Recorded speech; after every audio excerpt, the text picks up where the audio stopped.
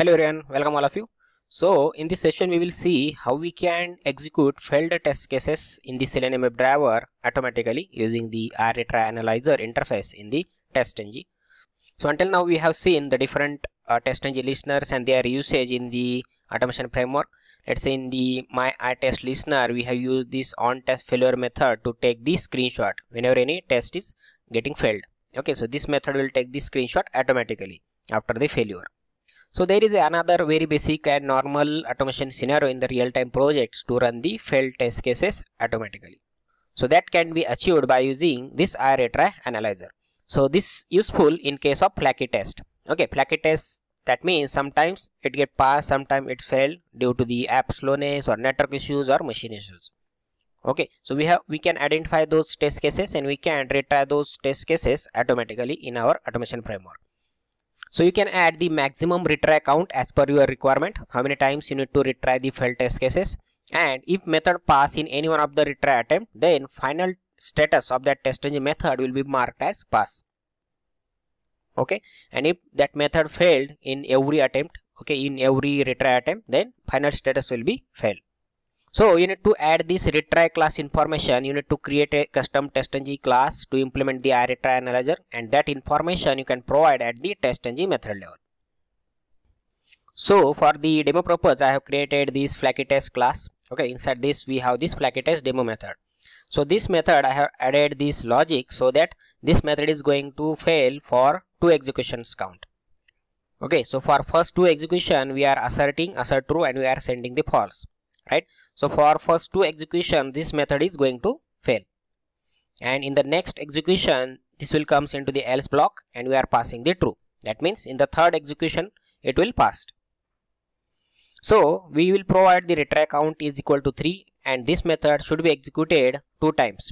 Okay, 2 times it should executed, and the third time you will get the pass result. Okay, and the final status of this method will be marked as passed. Okay, so for that purpose we need to implement the IRetryAnalyzer. So again I will add that class in the listeners itself. So let's create a Java class.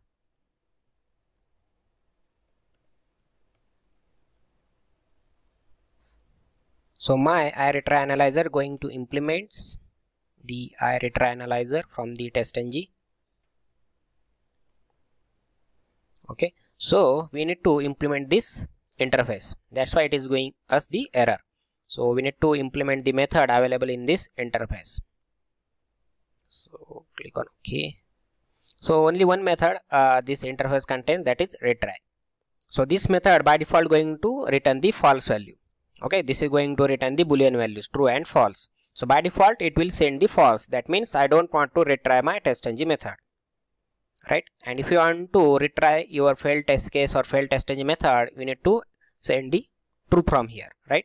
So for that purpose we need to add the condition first. So if I can check the status of the method and then I can send the true and false, or you can directly use the retry count.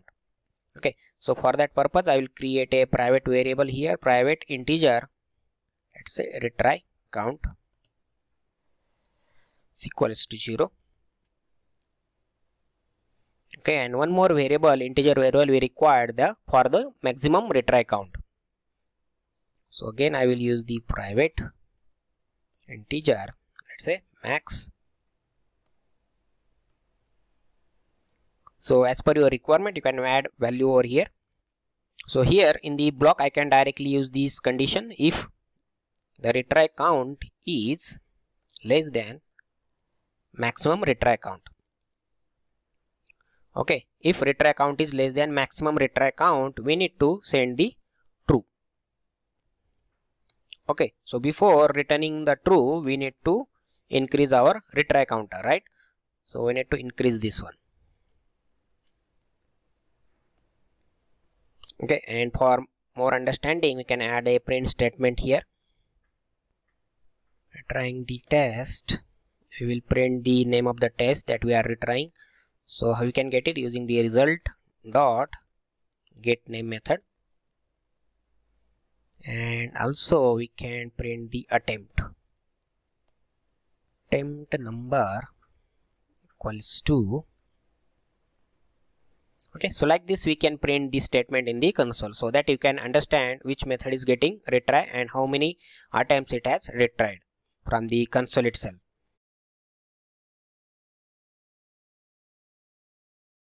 So one more condition which is not a mandatory here, you can add here, like only TestNG method, when it is failed then only we are going to retry. So this condition is not mandatory, still I will show you how we can use it. So result dot we have is success method. So this will return true or false. If TestNG method pass, it will return the true, and if it is failed, it will return the false. So we need to change the false to true. That's why we have added there not. Okay, so instead of or, we need to add the and condition here. Okay, so this condition is not a mandatory one. You can only use this condition as well. So now we need to provide this myRetryAnalyzer class to our TestNG method. So for this method, I will use the RetryAnalyzer equals to give the name of your RetryAnalyzer class dot class you need to provide. Okay, and you need to import that class as well. Okay, so for this specific method only I am going to use my retry logic. So I have created the second TestNG method as well. So this method is also going to fail. So we are passing the false here. So we have not added the RetryAnalyzer information for this second method. So TestNG will not retry this method. Okay, even though it is failed. So now let's run both the methods from this flaky test using the TestNG XML. So I added this class information over here. So let's run as TestNG XML. So here for this test, you can see retrying the test flaky test demo attempt number 1. Okay, so for the first time it is going to retry the flaky test demo. Again in the next execution it is going to fail, right? So we have added this condition, execution count is less than equal to 2. So again it is going to fail. So that's why it is retrying for the second attempt. Okay, so this time it will send the true. That means in the third execution it get pass.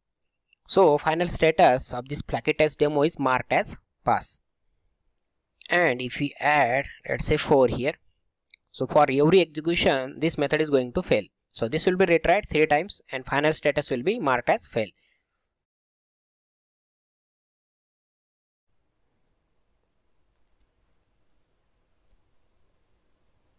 Okay, so this method retried for 3 times, you can see here, and final status is marked as fail.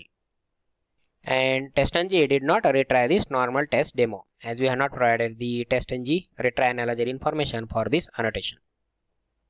So that is all for this session, guys. This is how you can implement this IRetryAnalyzer to run the failed test case automatically in the Selenium.